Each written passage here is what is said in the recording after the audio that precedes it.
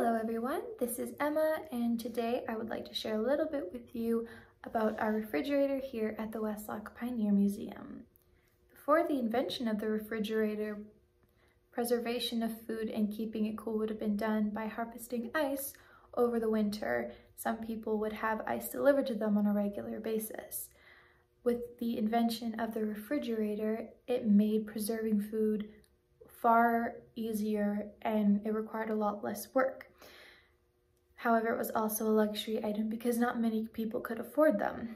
This particular refrigerator would have been produced between the late 1920s and the 1930s, and you can tell because its compressor is located on the top of the refrigerator. This is a quality that you will not find in refrigerators produced beyond the 1940s.